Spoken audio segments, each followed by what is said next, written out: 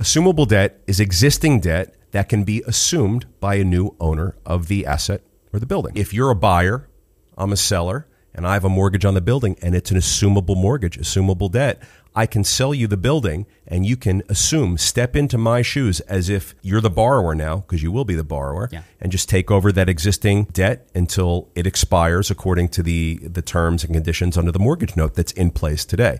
People like that because debt that was put on buildings earlier was high 2s, low 3s, high 3s, 4%. Now, if you were to go out into the marketplace and source debt for a multifamily acquisition, you'd be paying 6.5%. Yeah.